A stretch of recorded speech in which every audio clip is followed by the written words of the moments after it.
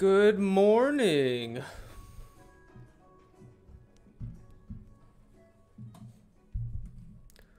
Good morning. How's everybody doing?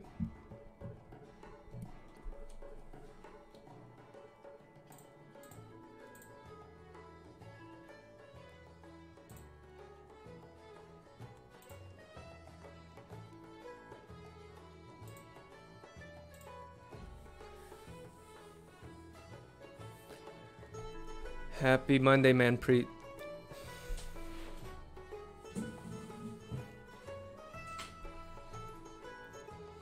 Where's the guitar? Beautiful weather. I don't know about that. Looks a little cloudy outside.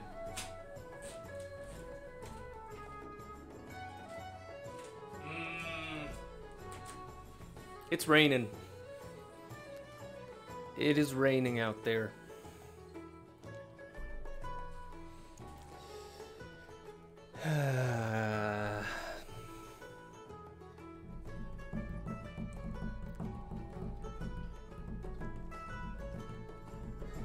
Are you in Buffalo, Java Lang error?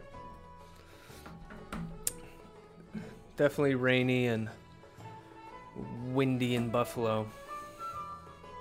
On Long Island.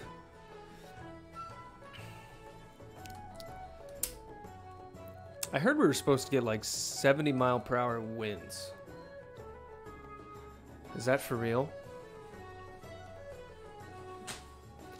Hello, Leanne.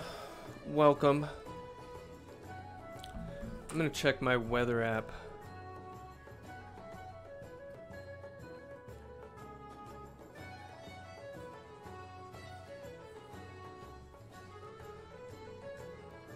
Okay. High of 60 degrees, windy tonight. Maybe it's tomorrow that's supposed to be really windy.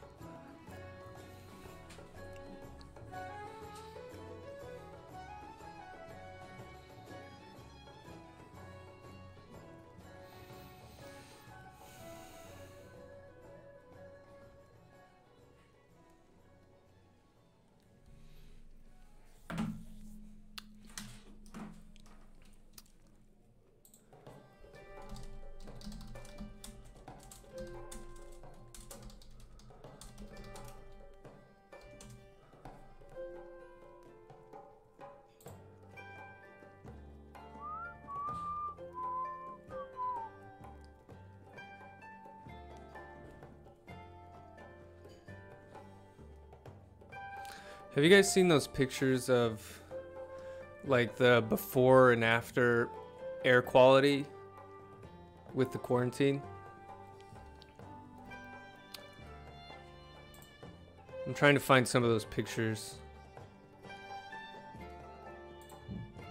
Like stuff like this.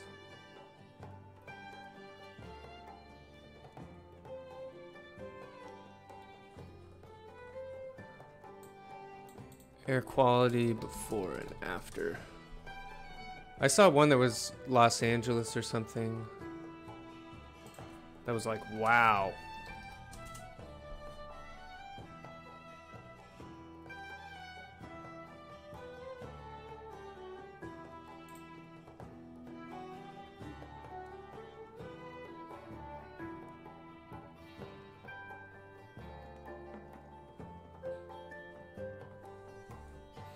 You've only seen the memes about it. The memes. Pollution is down, so the dinosaurs are finally returning.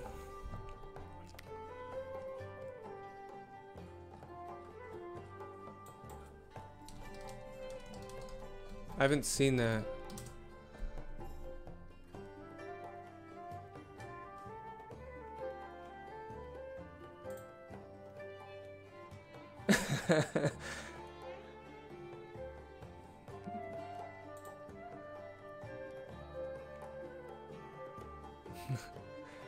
Now you can see Jupiter.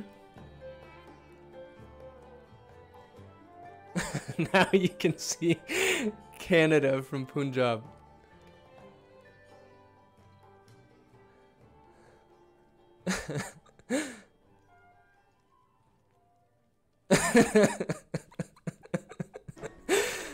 That's pretty funny. Come on.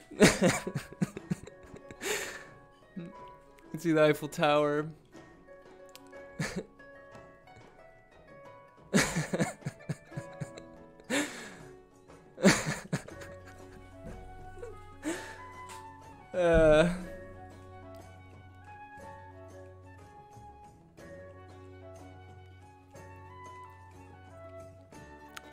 Because of no pollution, I can see John Cena.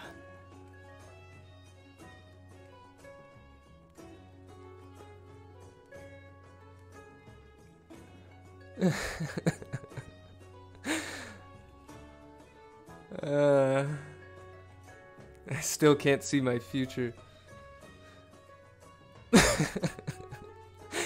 Is this a Tusken Raider out here?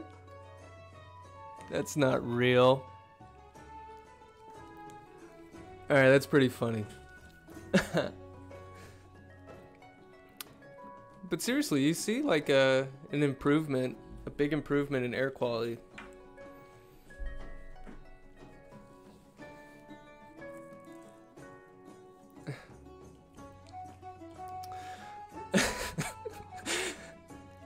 These are these like poorly edited, just boop, put that in there. Those ones crack me up the most.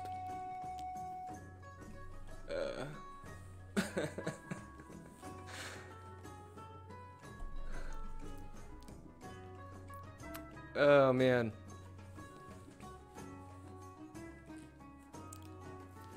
All right, how are you guys doing?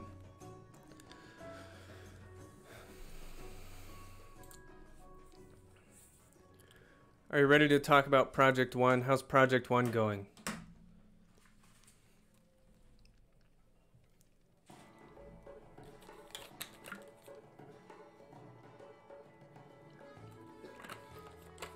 Wait, is that Bowtie Mondays? Maybe. I found where my bow ties were located. Like, I thought I'd lost them, and now I found this little box. And now I might break them out more. You honestly just started yesterday on your project. Come on, man. It's not as easy as you think.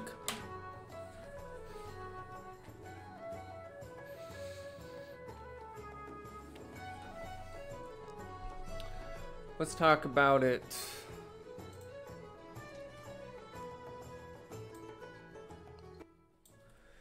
So,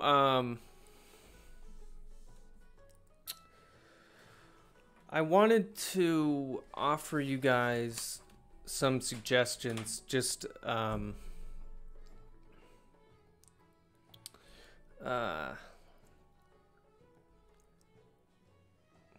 with how you, you don't have to say sorry.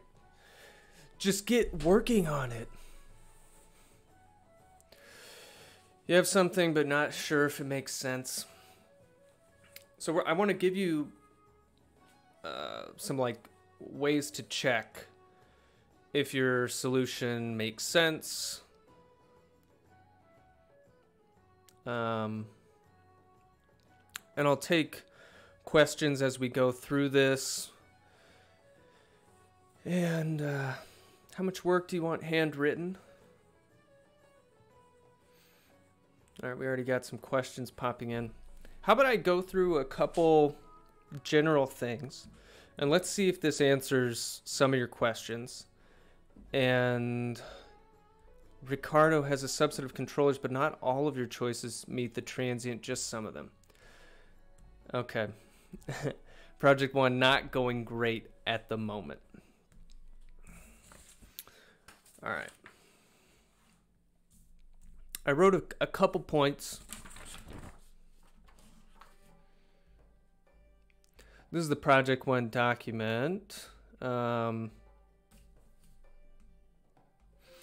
I give you a plant for this motor, and this I got from doing System ID. So I think it's a pretty good model for the real system. So Wednesday, I hope to try out controllers that you've built and see how they work. It'll be fun to see. So this is the format of the controller I want you to use. And a lot of the questions I've gotten are related to, well, there's two poles in this controller, beta 1 and beta 2. And the examples we've done in class, there's just been one pole and 1 0. So what do we do now that there's two? We'll get to that. All right, so there's some transient performance criteria, like these first three. And then we have steady state. And this fourth condition, it's a mixture of transient and steady state. But it's mostly having to do with what your controller does, like right when you start up.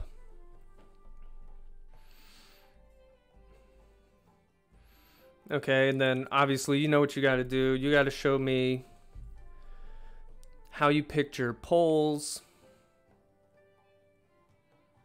how you designed your controller, and then you have to prove with simulation how you that your controller's meeting those conditions, you know. So that's what items 3 and 4 are about. It's making those plots to prove that your controller works. And then last step, this is kind of fun. This is the line of code that you would put in your Arduino to make your controller work. So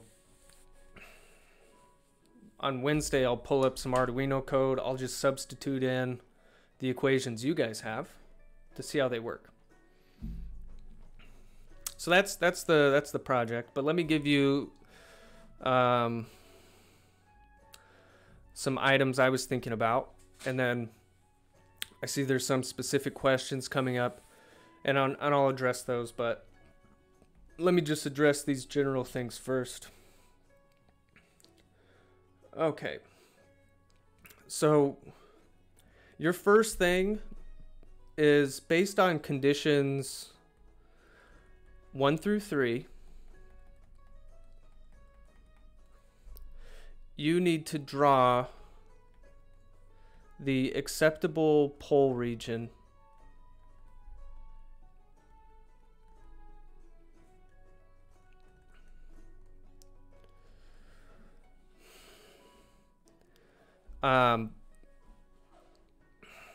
I've gotten some questions about like how can I automate this process in MATLAB. I know some of you have printers, so you can just print out the Z-grid and you know, sketch by hand. And if you can do that, if you can get a hard copy of a Z-grid in some fashion, that might be the easiest way. If you want to sketch these regions in MATLAB, really there's no cure-all, in my opinion. There's not like a super straightforward way, but I want to give you some tips. You can use the Z-grid command, and there's different ways to use it, but if you give it these arguments, so you give it a damping ratio, you give it a natural frequency, you give it a sampling period, you use Paint 3D, is that acceptable? Yes, it is. What this will do,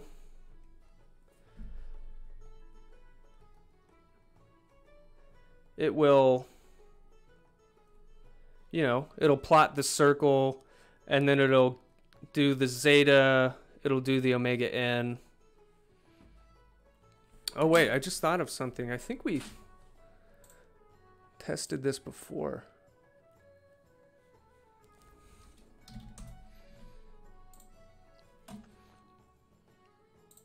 Let me try this real quick. Let me show you how it works. let's say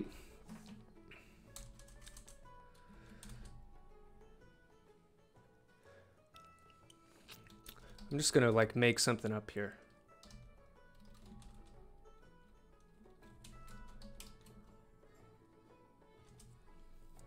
I'm gonna make up a system, omega n.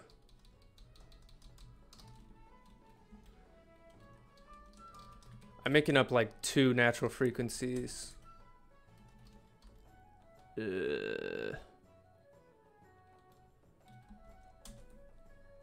I don't know.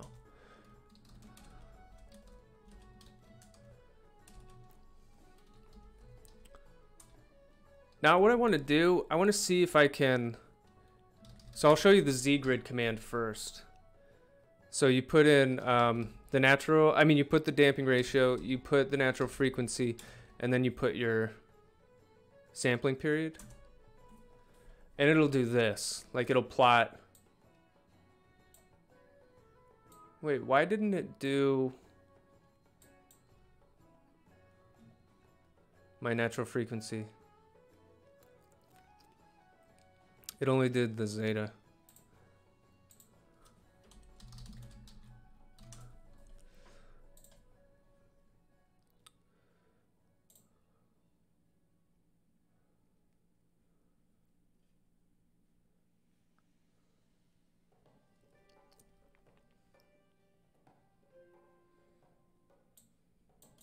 Oh.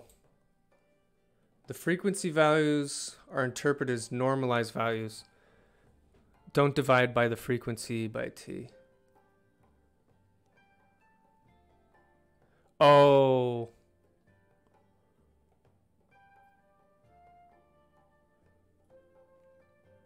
Frequency values are interpreted. So I should multiply by t to get omega n.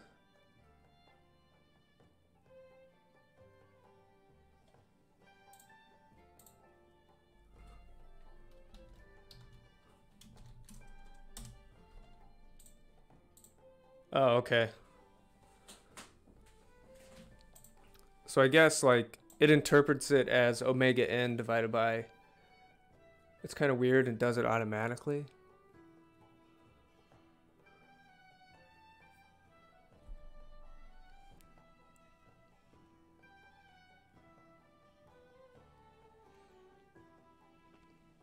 Okay.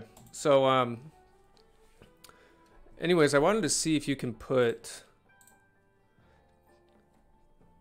2 things in there at once. Maybe I'll make like a zeta vector. Let me see. So I'll make zeta and zeta 2 go in there.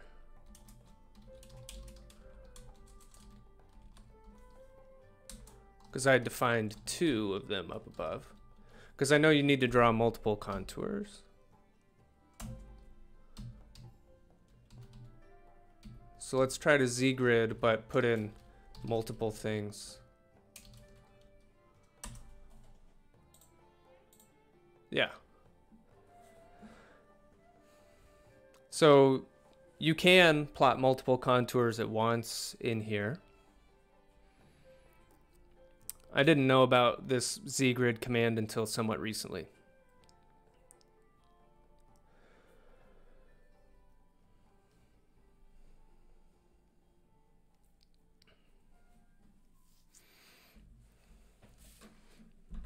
You can make a more sophisticated code that fills in all the regions and colors them. That's what I did, but it takes some work to come up with that code.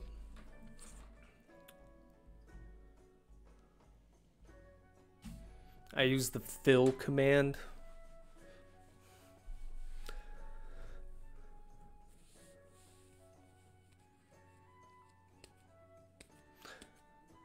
I see some people in chat might have other tools that they're using. Plot tools for zgrid, root locus, controller design. Okay.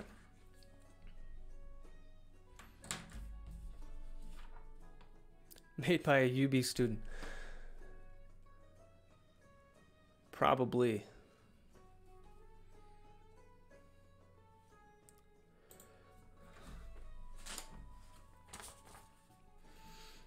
Okay, so however you do it, you need to make your region, and then you need to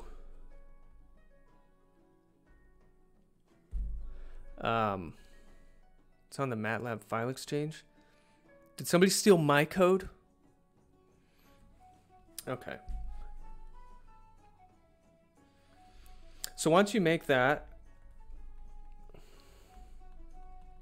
to start your process, I would say pick one combination of target poles. Some students have talked about, like, they right off the bat they start iterating and they choose like 1,000 different values of Z star and try to go through this whole design process. I would say don't do that. Just pick, based on the region you find, pick one target pole to start with, and as long as this pole is within that acceptable region, if you can achieve those poles, then it should meet the performance criteria most of the time. So I wouldn't think you need to iterate too much on this. So just make your life easier. Just pick one Z star to start off. Okay. Now let's get to the issue of beta 1 and beta 2. So you have like two of them, right? Don't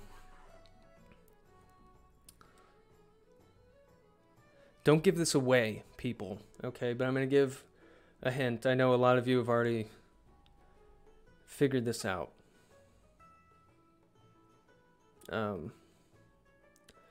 But look at criteria number 5 on here. This says that whatever controller you make, it's got to have a static position error constant, KP, equals infinity.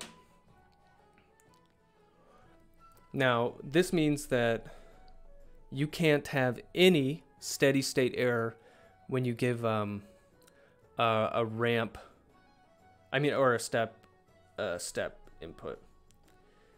So no steady state error for a step reference.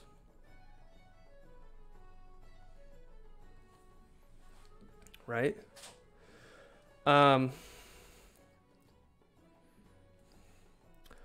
Remember how we talked about system types?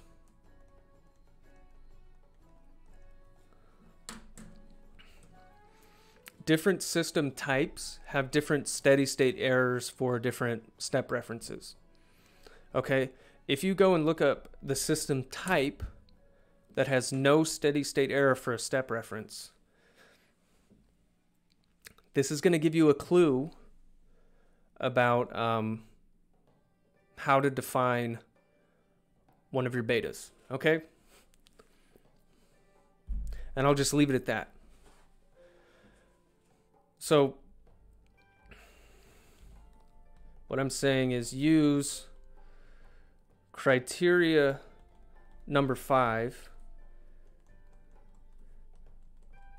and this will define one of your betas.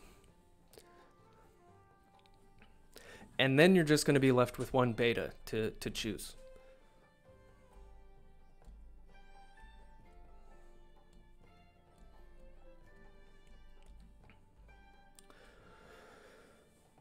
Is handwritten with typed up combination acceptable for submission? Yes. In fact, I'd probably prefer that. Like, if you look at my solutions, I think it's most clear if you write out, this is my thought process, this is what we're doing, this is the main equation, and then you just like copy and paste in a segment of code that calculates whatever you wrote down by hand. I don't like the submissions where it's just, here's code. And probably if you've submitted something like that, you find that the graders will miss something because like your solution is like hidden in a line of code. So do yourself a favor, you know, write as much out, you know, by hand as you can and make it really clear, like, here's where I'm calculating this. This is how I'm doing it. And then just kind of as an appendix, you say, here's the code that I'm using to solve that. So yeah, I'd prefer handwritten explanations, or you can typeset it, but like write out your thought process.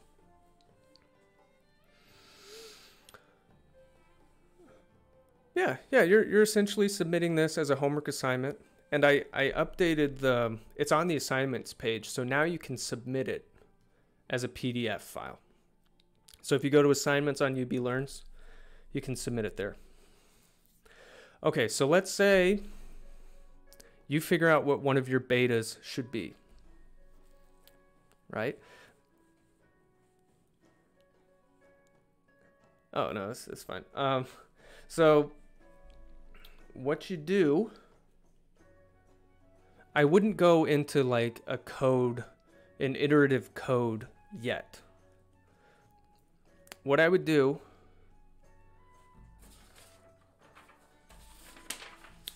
do yourself a favor and design one controller by hand.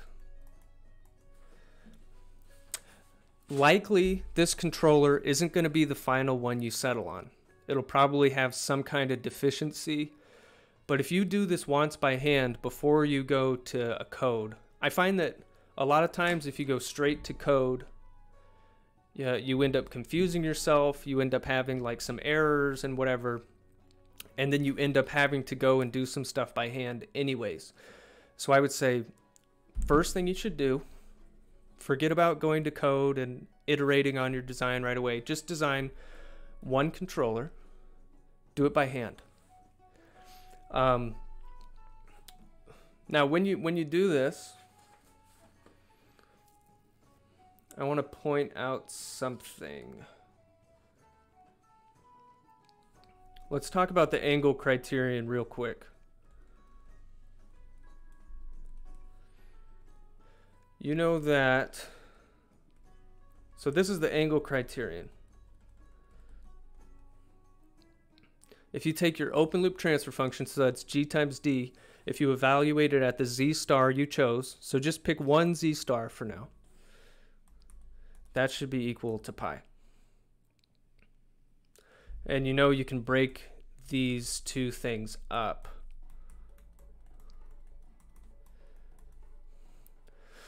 So what I'm getting at here is you can figure out what the angle contribution of d should be. So it should be pi minus the angle contribution of g. So this will be like, that'll be some number, because you pick your z star, you already know what g is. Chris, question. Hold your question. Hold your question.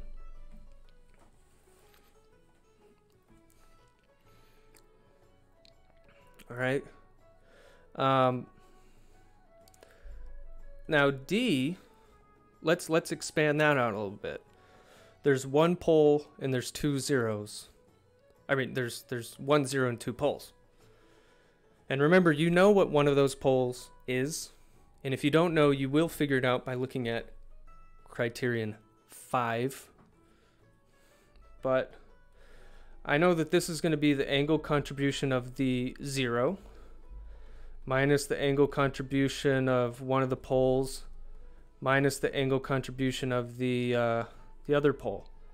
And so that's going to have to be equal to, you know, whatever this number is. So what I'm saying is you're going to define one of these poles. And so I'm just going to take one of them and I'm going to say that this angle contribution is known. So then you're going to be left with, you just have to pick one alpha and one beta. And it's going to be equal to this stuff. Jeez.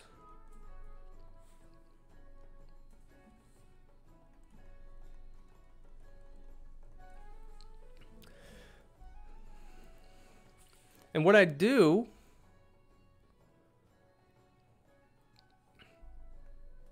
like you can do this in code, but I would just, to start off, just so you get a better handle on it, I would use a geometric approach here to figure out a combination of alpha and beta that their overall angle turns out to be this. Now, so what I want to get at is, if you, not every alpha is going to work. You might find an alpha such that it creates, it results in beta having to produce an angle that it can't produce. So let me explain. Like let's say Z star is like right here. I don't know, whatever you pick it to be. I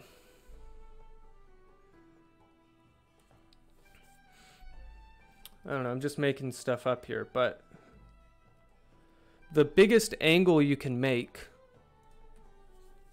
well, let's just like put something over here. Let's say this is where I'm placing my 0, so I'm putting a 0 here. I don't know, this looks something like a big 160 degrees or something. The biggest angle you could possibly make is if I move this like all the way to positive infinity. And if you move it all the way to infinity, then you can make, you know, almost 180 degrees. But the thing is, you can't make a controller that has a 0 all the way at infinity. And you can't have a pole that's all the way at infinity. So when you know that the angle of this guy minus the angle of that guy has to equal like something. Neither of these can be bigger than 180 degrees. So you should, actually, I have, to explain this a little bit more. So I told you guys I started putting some of our videos on YouTube because Twitch deletes videos after, I think, 2 weeks or something like that. So if you go, so if you just search like Dr. Estes on YouTube, okay, so we got, I put lectures up here. If you go to the lecture on March 27th, part 2, right around, 9 minutes and 45 seconds, I talk about this same kind of problem of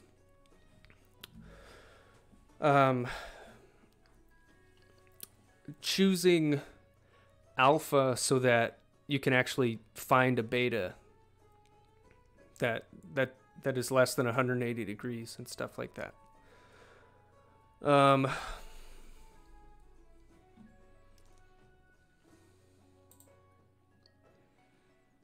Okay, so what I'm saying is, before you go into MATLAB and start coding away, find one controller by hand. And, just do like this geometric approach and find a combination of alpha and beta so that it can meet this angle criterion.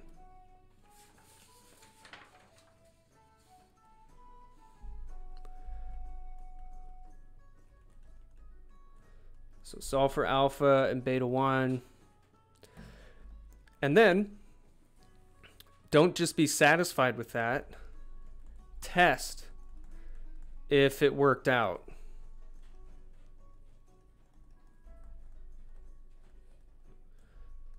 Test if it's actually satisfied. Because you might like solve by hand for alpha and beta and be like, okay, cool, I'm done.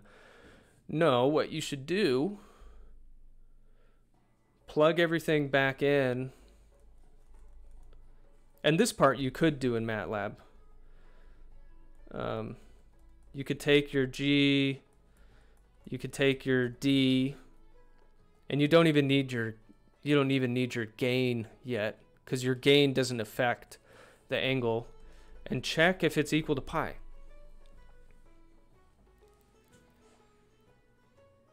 If this isn't equal to pi, then it means you just messed up your calculations somewhere. No big deal. Happens all the time. Just go back and redo it and figure out what's going on until you get it right. And then only once you've verified this,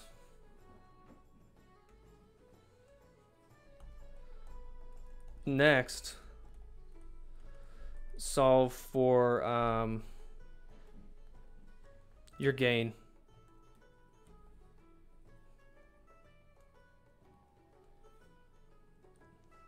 Jeez, my pen's giving me some trouble today.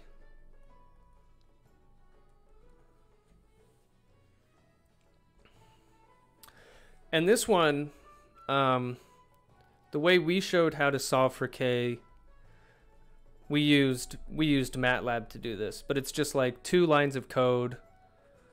Go back, run through the notes. And then test if your magnitude criterion is satisfied, because that's the point of the gain. It's supposed to make sure that this condition is true. So this is the magnitude criterion.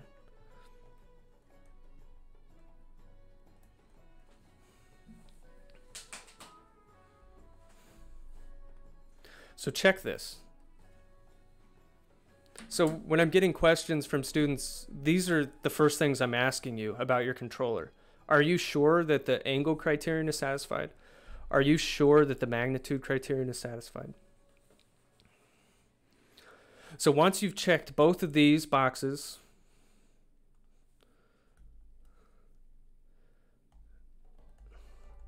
do another check. Solve for your closed loop poles.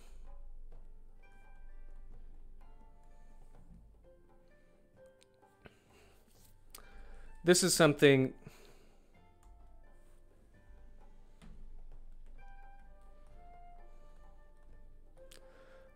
we use MATLAB for.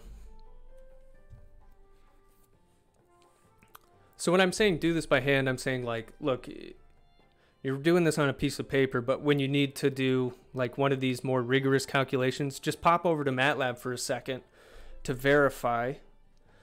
And if you satisfied the angle criterion, if you satisfied the magnitude criterion, when you solve for your closed loop poles, the poles that come back, whatever you picked for Z star, you should see Z star in the poles. So there's 3 of them. Usually I pick like a complex conjugate pair of poles for Z star, so 2 of those poles will be the ones I picked. I think some people were picking a target pole that's just on the real axis. That's okay.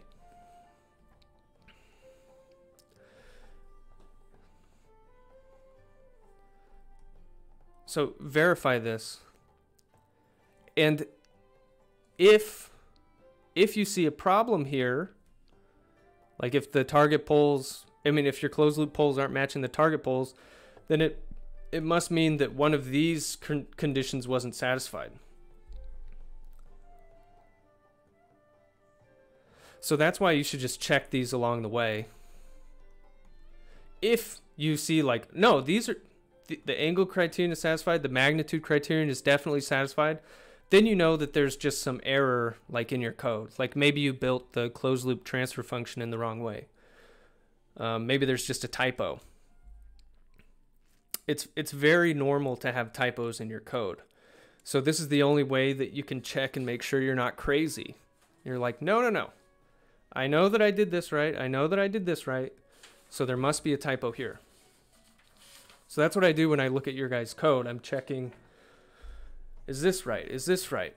So you want to do it in a very like structured way so that you don't go crazy. Because it's already crazy enough to be quarantined.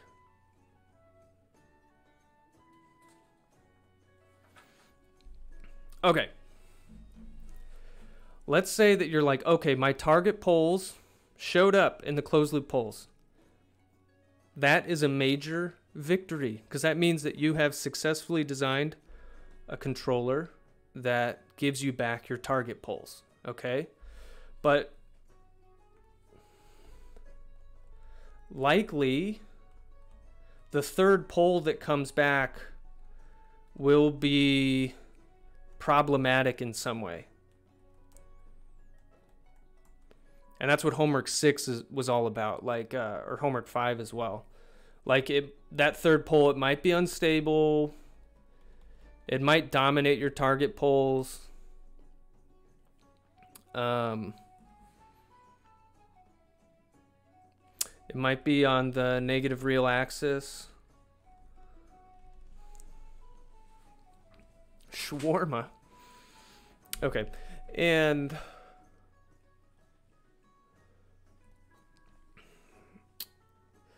this problem of the third poll, this is what we deal with by iterating on our control design.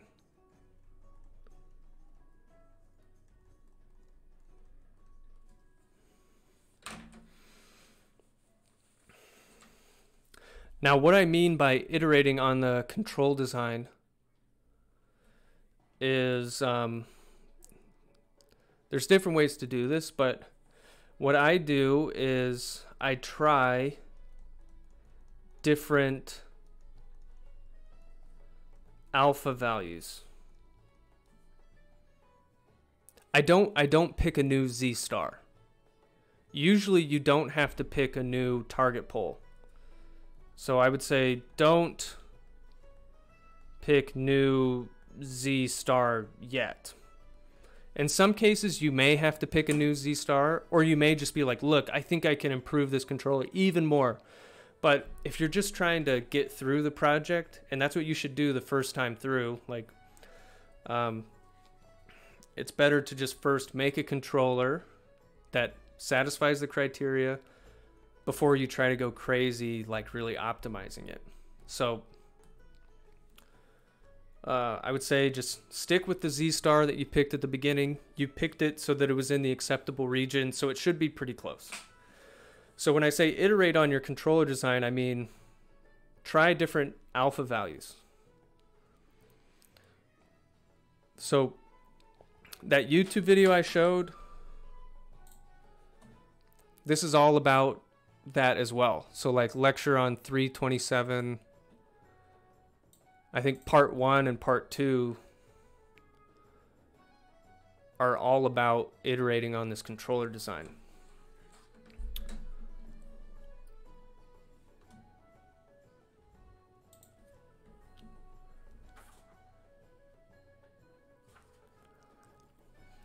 And once again, when you're doing this, make sure, so you're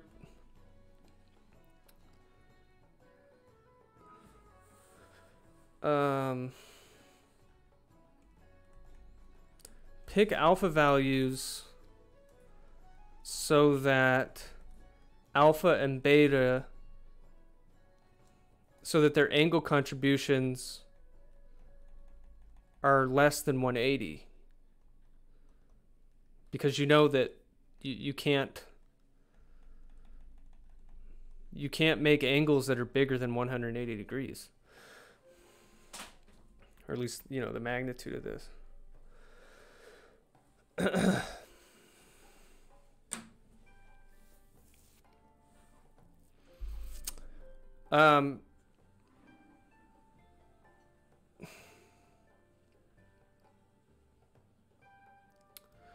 But yeah, if you can do this successfully once by hand before you get to this point of iterating, it's going to save you a lot of trouble.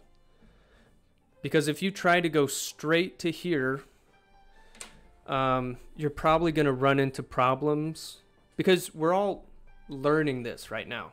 Like, you're designing a controller, but you're also in the process of learning and finding out mistakes that you make along the way.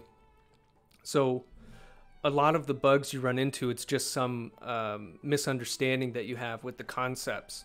So if you do it once by hand, that helps you to iron out the concepts, and you'll be much more confident when you go to make a code. That's what I do all the time when I'm learning something new. Start simple. Make the first problem you do very easy on yourself, and then make it more complex from there. Okay, so I think that was the basic advice I wanted to give to you. And then at this point, whatever questions you have. Abhijit says, Professor, after we get the closed loop poles from the acceptable region in the Z-grid, is there any other way to check if it meets the transient characteristics other than the method where we calculate the characteristic equation, find the value of A, blah, blah, blah, and plot it? Because when I did that, only the overshoot condition is getting satisfied, but not the other transient characteristics. So yeah, the best way to check the transient characteristics is to plot it.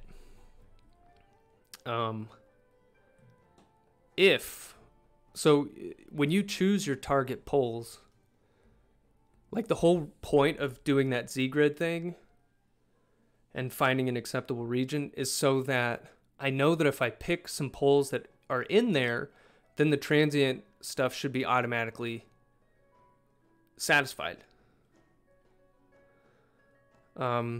So if by the time you design a controller around that and you get to plotting stuff and you see that the transient isn't satisfied, that probably means that either you picked, maybe your acceptable region was wrong. Like when you were doing the Z-grid, you might have messed that up. And the target poles that you thought satisfied it, they didn't. So that's one possibility. The other possibility is that your third closed loop pole has a problem with it. Like maybe your third closed loop pole maybe it's slow, and so it's dominating the response and your settling time is screwed up.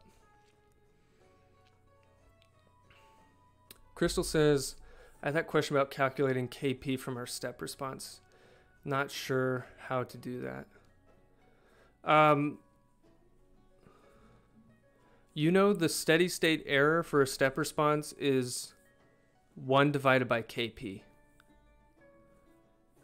So if you look at your step response and you look at, like if you simulate it for long enough so that it achieves steady state, zoom in there, you know, see the difference between your desired reference and where your output actually goes, and that's equal to 1 over KP. If there's no difference between them, then 1 divided by KP equals 0, and that means that KP is infinite. Chris says, since the plant has a numerical value, not 1 with the angle, can we take the angle of the numerator as well? I don't know what you mean, Chris. Oh, 1 divided by 1 plus KP. Okay, so yeah, you're right. I'm sorry. I misspoke. But same thing, like the only way that the steady state error is 0 is if KP is really big.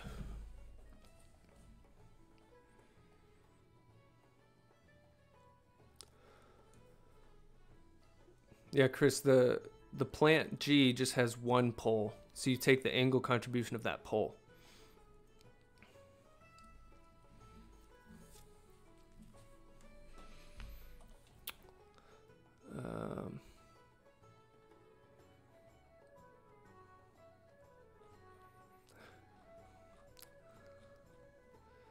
Did lecture already end?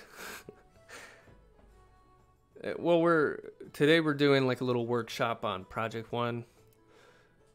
I gave some tips, but now I'm just taking questions. So don't include the numerator. Well, the numerator of the plant is just a number, so that's the same as the angle contribution of a gain. The angle contribution of just a constant is 0. So we are including it, but it just turns out that the angle contribution is 0. I have all of the requirements satisfied, but for some reason my ramp control is steadily increasing. When you say control, do you mean just your control signal U increases? Because that's normal. Think about what a ramp is for the case of a motor. Like, we're specifying a certain speed, and a ramp is like, I'm saying that speed is increasing. If you keep increasing the speed of the motor, the voltage has to increase as well, and that's what our control input is. So it's normal to see that your control signal is increasing voltage. If my third pole is around minus 0.2, you're saying I have to pick different alphas so that it becomes positive. Wouldn't that cause us to get further away from the other two poles? The problem with a pole on the negative real axis is that it has, any pole on the minus real axis has like a jagged oscillatory response. And usually that's not desirable. If you have a negative pole that's very close to the origin, that means it settles really quickly. And so it's less harmful in that case, because even though it oscillates a lot, it's only going to oscillate for a very short period of time, and then it won't be there anymore, so it won't bother you for very long. But in general, you should avoid having any closed loop poles on the minus real axis. Ricardo has 2 questions. Throw them in the chat.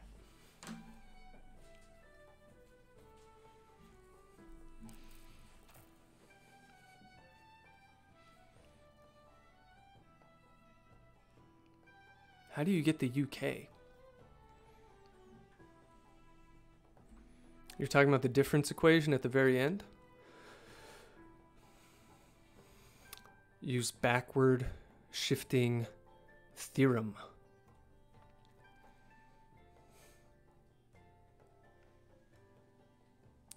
Backward shifting theorem, ladies and gentlemen.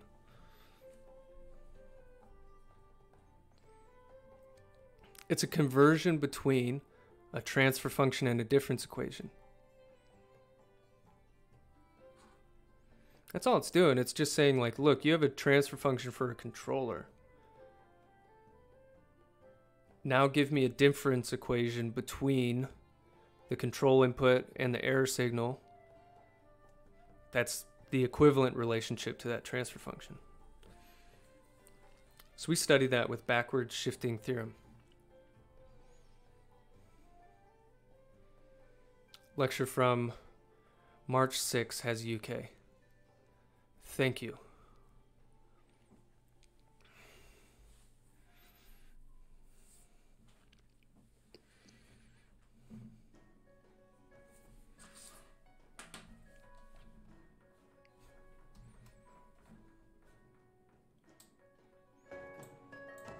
We're bringing back some relaxing tunes.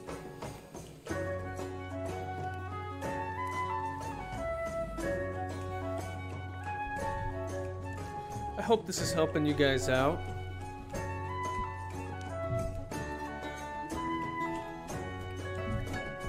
Once you finish this, you can say you've designed a speed controller for a motor. And you did, and this is a digital controller that's tailored specifically to a certain sampling period. So it's like, it's not just a theoretical continuous time controller. This is like the real, this is the real deal, people.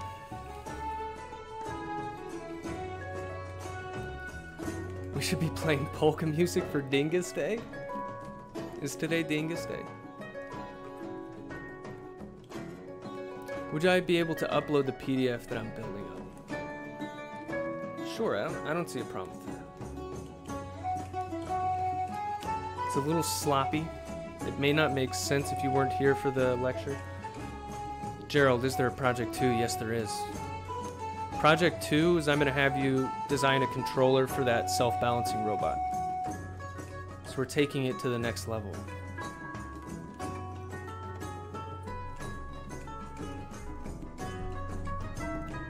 When we submit this, does it have to be in report form? You could submit this just like a homework assignment. That's totally fine. Just be very clear, like you should be descriptive about your thought process.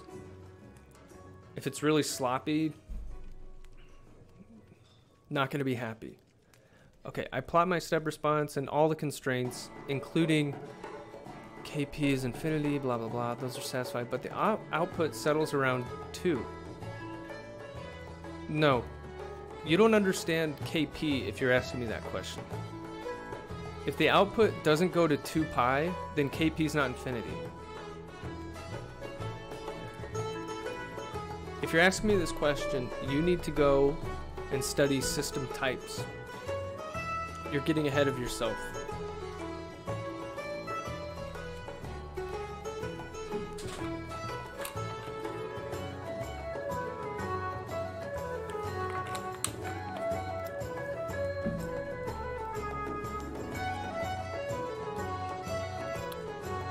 Project 2 is doing a controller for the self-balancing project.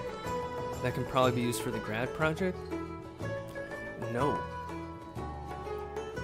Well, I mean, not the same project. I assume you're not asking that, though. Ricardo says, the system ramp reference is just my time vector t, with t being the sampling period. Great. The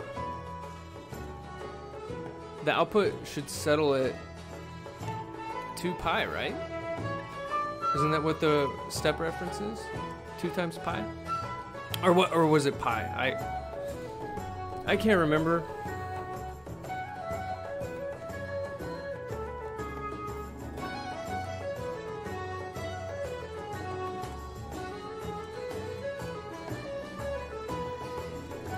Yeah, 2 pi. Right? Okay, ramp. Because Rick is asking about the ramp. K times T. Time vector. Yeah, I think that's right, Rick, for the first part. For the fourth constraint, there's not really much we can do to control the input voltage. It just depends on what Z star and alpha and beta values we pick. As long as we plot our control input and it does not exceed 6 volts, then that would be a controller we would consider, and those that do exceed are no longer an option. Yeah, that's right.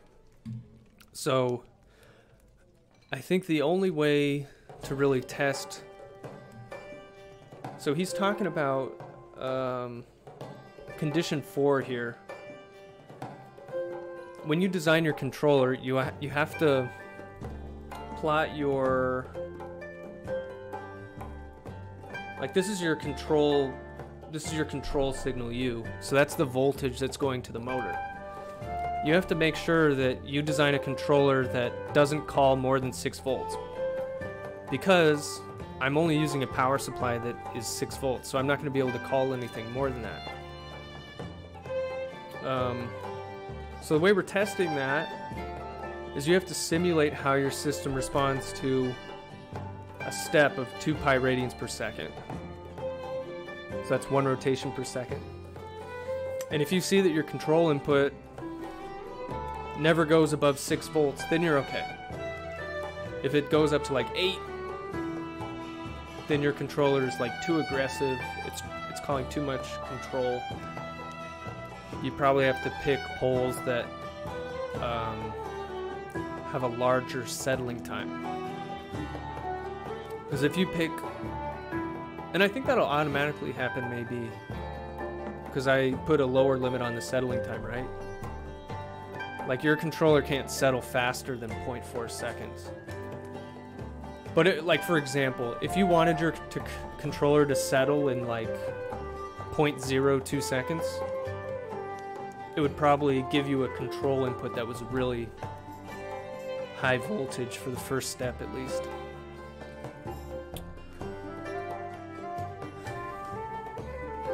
I think somebody asked, is there a way to check in advance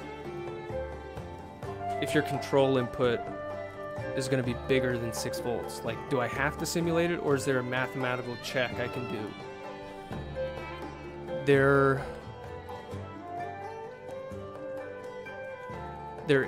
I think there is, but it would be a lot of work, because you would have to find the analytical solution for your control input, and then you'd have to take the derivative, because the maximum control would probably be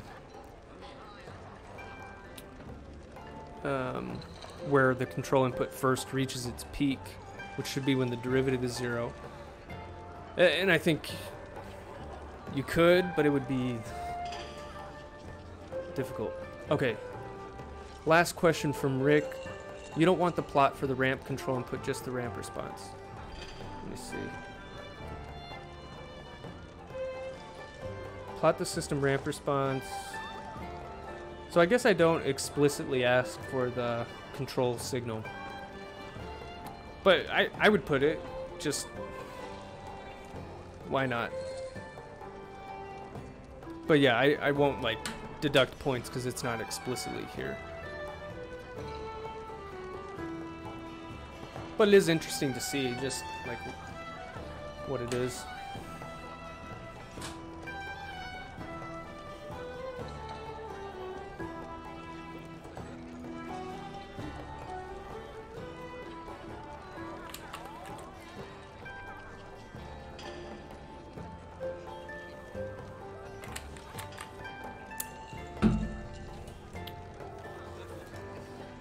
Take care, Rick.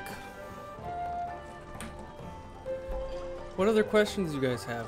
I'll probably hang around for another 5 minutes or so.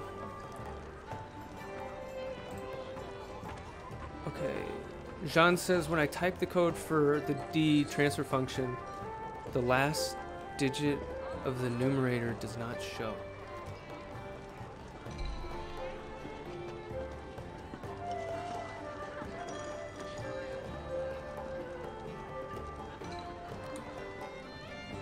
The 2. Look for the digital. What do you mean it doesn't show? Like just when you like put just when like you put the transfer function in MATLAB. Let's see. Like if I say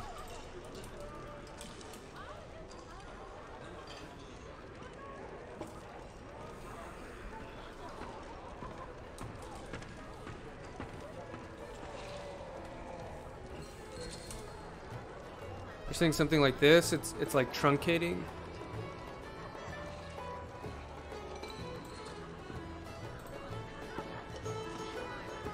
Two. That's no big deal. I think it's still there. It's just yeah, that's no big deal. I think if you do format long, let's see. No. Okay, yeah, don't worry about that, Jean. That won't be, it's probably still there, it's just not displaying it. If it doesn't work, then your controller's probably wrong. It won't be a truncation error like that causes it to be, it's not going to be a truncation error that screws up your controller like that. That means you have an error somewhere else.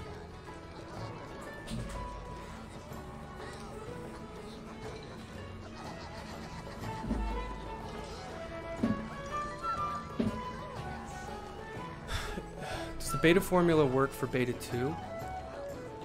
I don't know what you mean. Okay, Jean, then that doesn't work.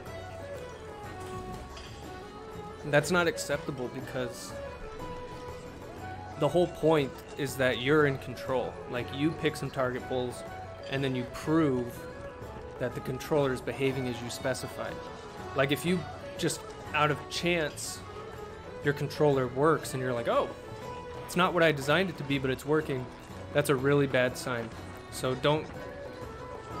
that's not good enough. Okay, Ben says, I emailed you a photo of my Z-grid. For some reason, I'm having a tough time selecting routes to start with. I keep getting weird Z-star values. I don't want to get too far in and realize my first step was wrong. Selecting routes to start with. Let me see.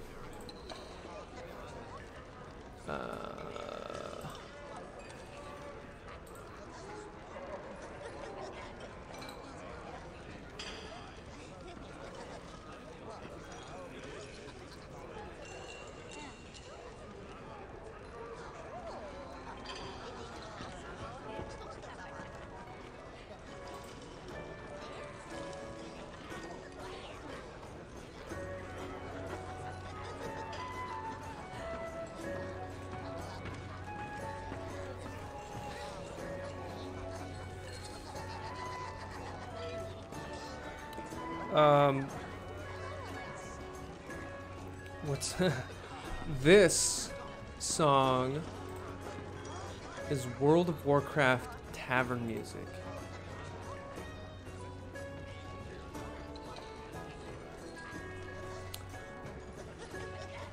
Does this imaginary blah blah blah work for Finding Beta 2?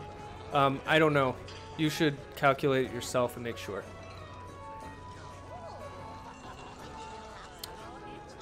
If you're asking a question like that, I don't mean to pick on you. It just means, but it means that you don't understand the concept behind it. You should be able to derive that formula and answer that yourself. Like, is that gonna work?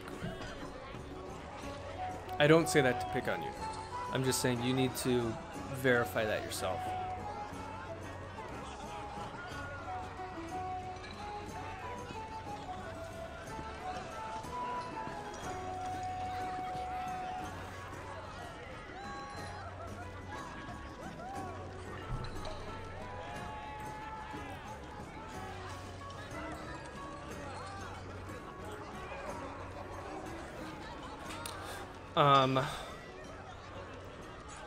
Maybe I'll stay like another 2 or 3 minutes, but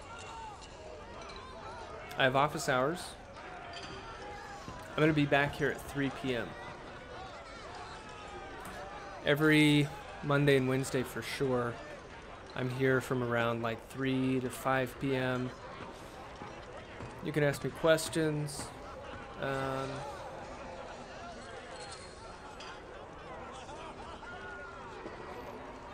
So keep plugging away.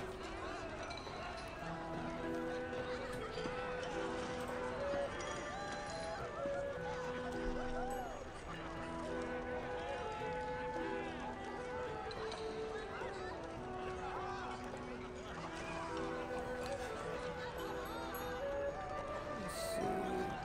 Ben, let me...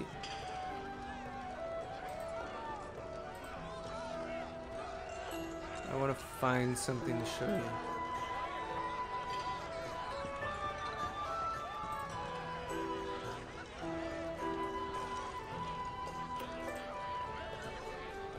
Okay, Ben, you here?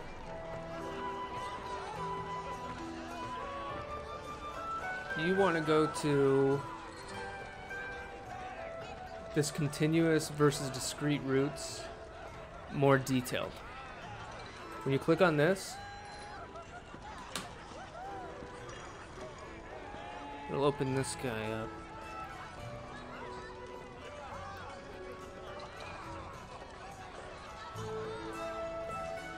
This is what you want.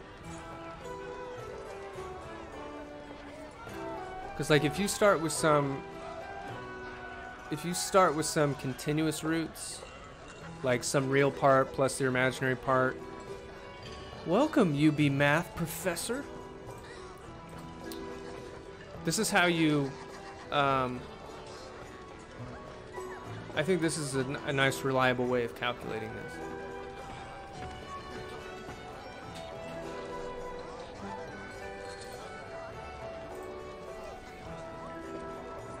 Yeah, given a set of continuous roots, use this sine and cosine thing to get your discrete roots.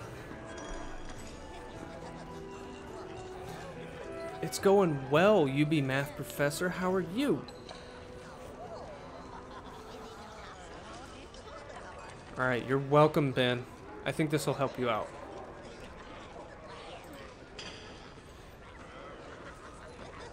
Feeling groovy. You know, I figured out the problem with this white versus black text for my chat box. If you just make it red, then it works everywhere.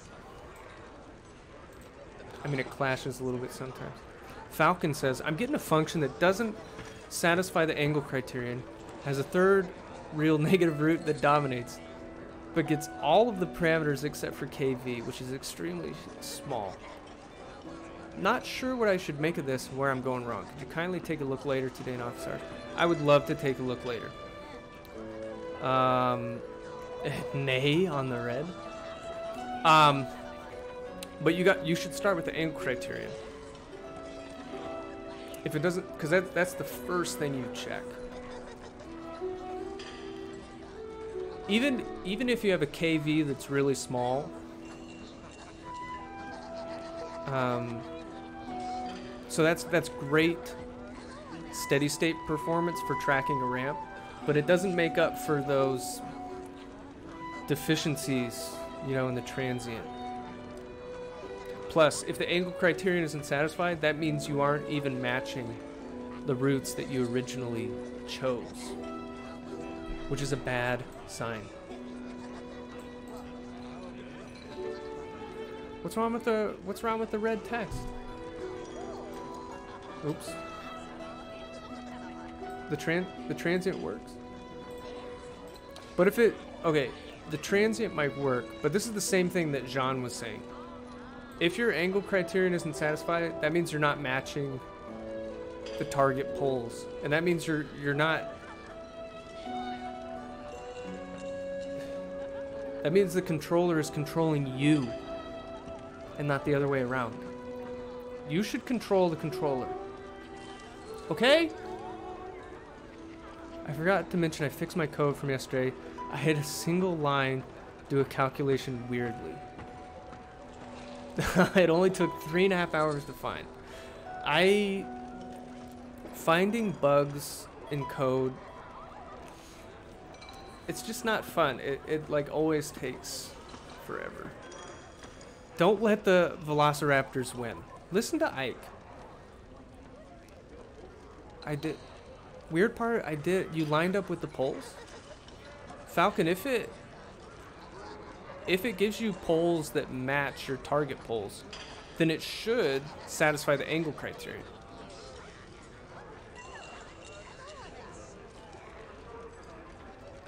It should, because that's what the angle criterion verifies.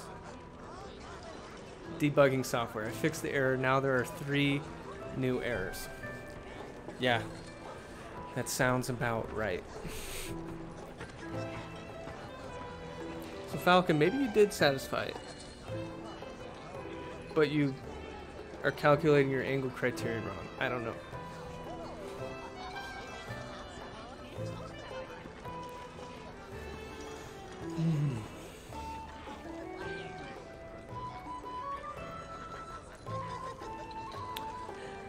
I started reading a new book yesterday. It's what's it called? It's from the Wheel of Time series.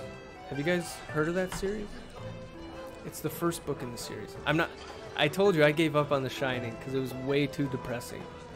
It made me way too sad. Yeah. Because with all this quarantine, I'm like, I'm gonna read some fat fantasy novels. So I started with, I finished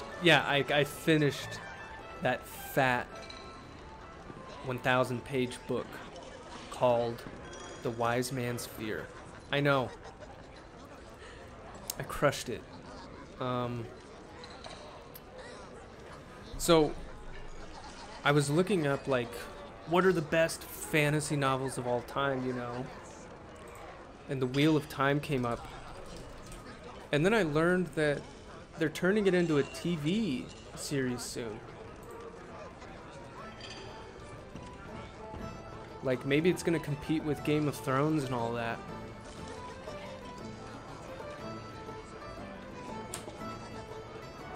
The Wheel of Time.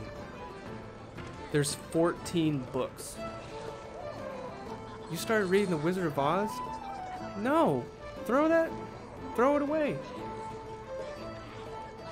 My thoughts on the Aragon books. I don't think I finished any of those. I hear they're really good. My brother really liked them.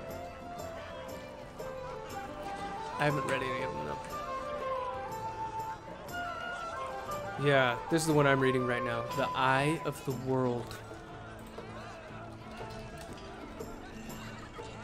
They have like some big names that are gonna be in the TV series. Like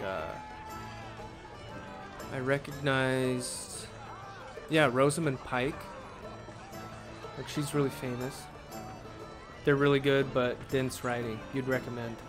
Okay, I'll have to check that out too. And even Baby Yoda's in the Wheel of Time TV series.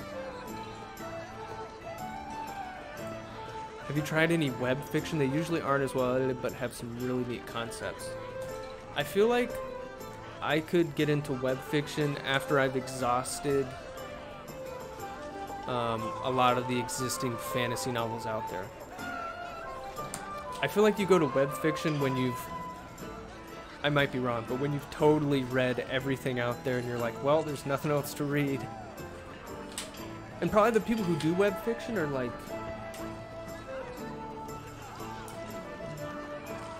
they've read everything.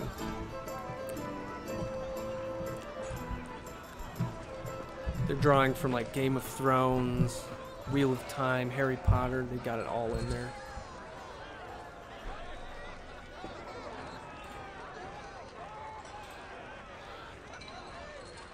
I haven't read Game of Thrones.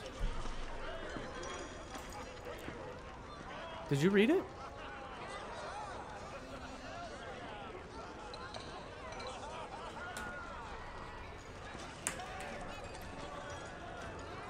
My brother Nathan, I don't think you know what family values means. My brother Nathan listened to Game of Thrones on audiobook. And each book, you know, was between 30 and 50 hours of audio. He listened to all of them. And how many books are there? There's like 5? 6?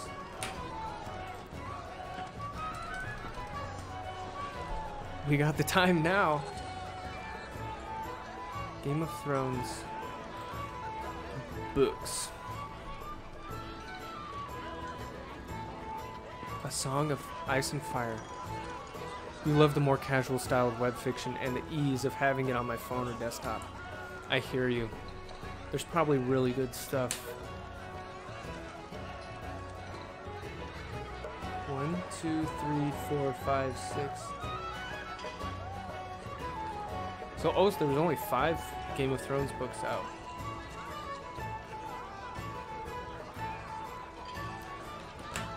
Didn't the storyline diverge between the show and the books? I haven't even watched the show. I'm so, I don't know. Last one was 9 years ago? What? What is he doing?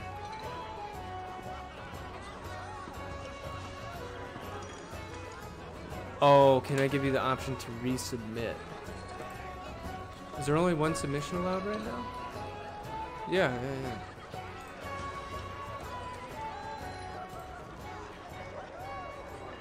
Let me fix that.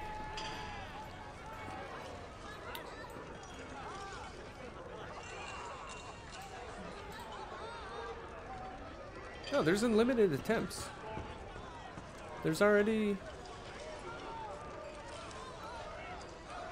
Ray, it already says there's unlimited attempts. You can just resubmit already, man. You're good.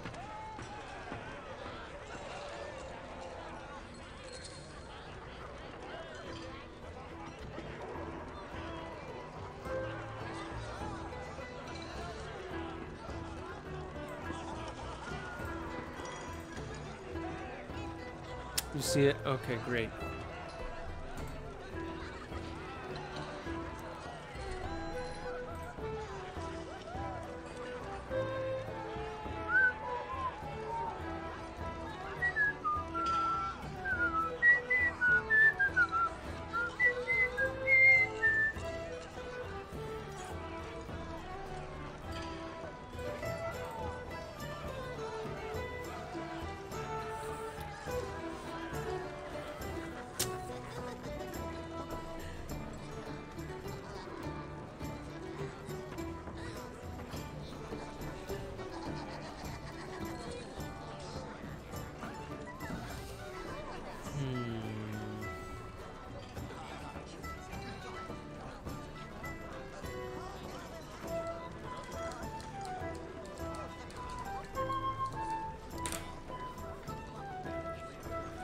Let's check on the status of COVID-19.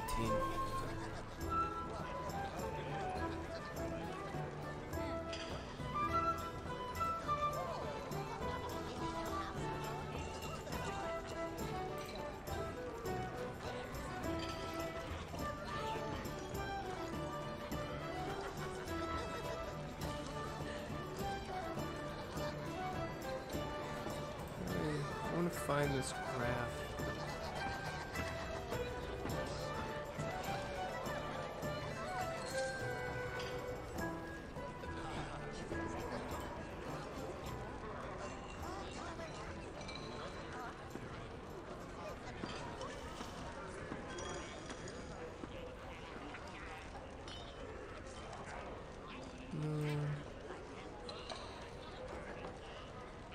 The coronavirus.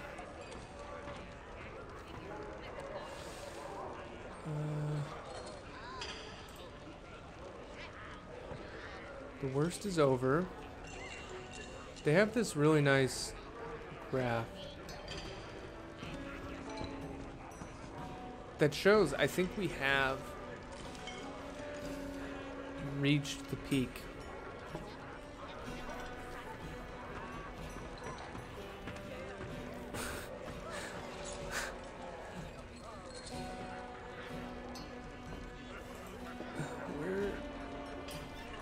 I can never find this graph when I want to.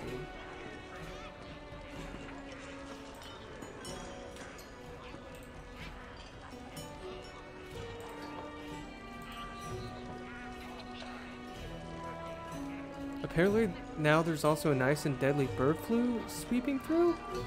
No. You're joking, right?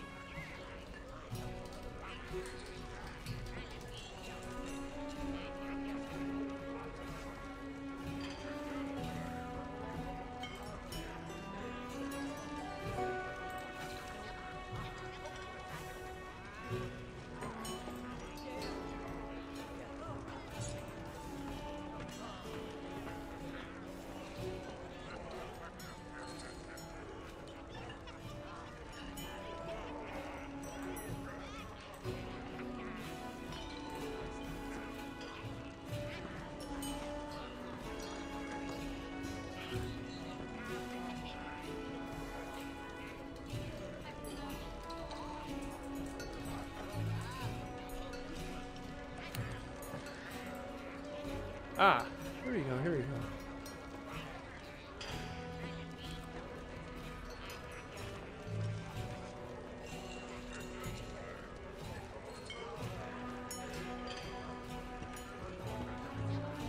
Well, it looks like globally, United States.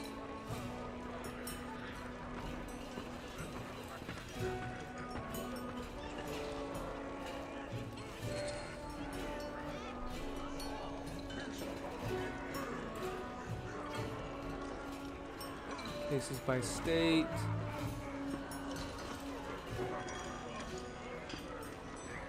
There we go.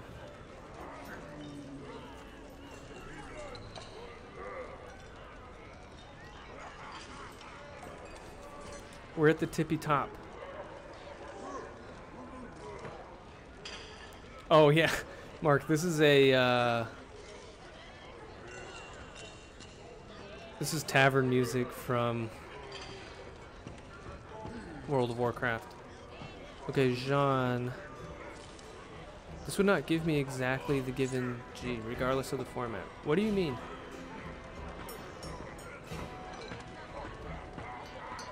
If there's some like digits that it's not showing as part of that transfer function, that's fine. That doesn't mean that it's not there. What do you, yeah, it's fine. That's fine. Don't let that bother you.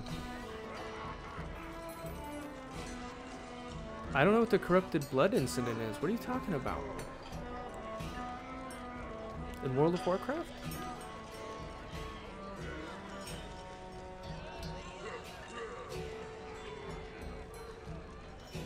Actually, I listen to World of Warcraft music. I haven't played. I solved KV by hand and got a pretty big number. Making limit as K approaches infinity 2.018, but my graph doesn't reflect this at all.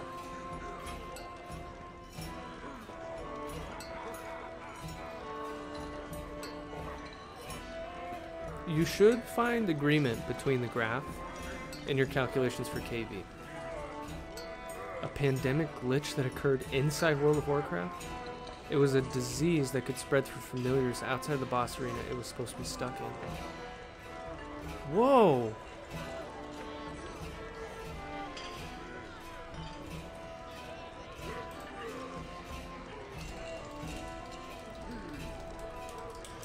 We'll look this up.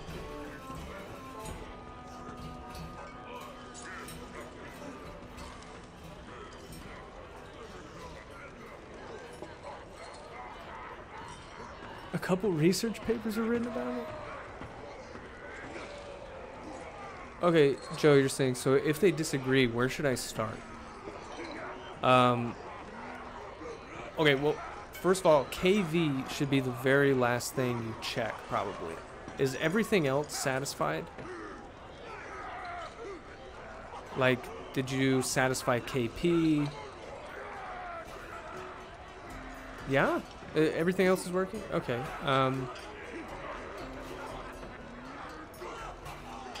How are you calculating KV?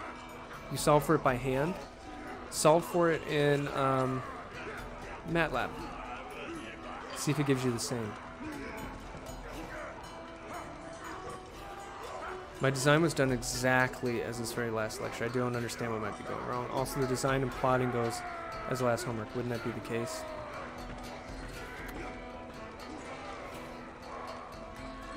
John, you're going to have to tell me exactly what your problem is. So, like, number one, is your angle criterion satisfied? Number two, is your magnitude criterion satisfied? Number three, are you getting the same closed loop poles as the target poles that you specified? Okay, number four, where's your third closed loop pole? And is it problematic? Is it whatever and whatnot? You have to be very structured in the way you debug it.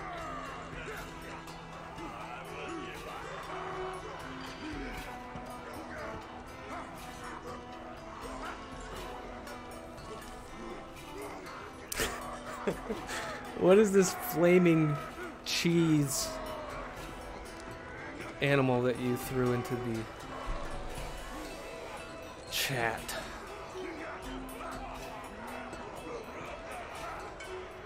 You solve for KV in MATLAB and get minus 44.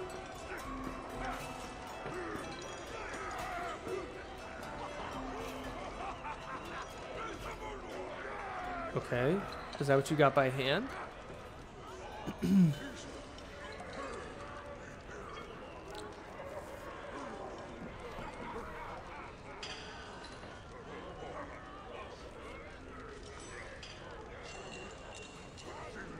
Okay. Catch you later, UB math professor. Okay, then, Joe, you need to go and figure out why they're not the same. Break it into pieces and see which part, how they compare.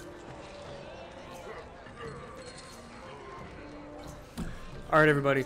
I got to eat lunch. I'm going to be back at 3 p.m. You can come back. We can deal with more questions.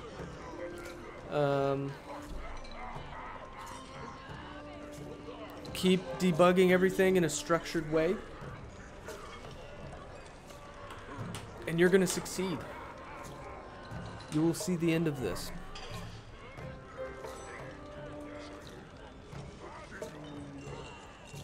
All right.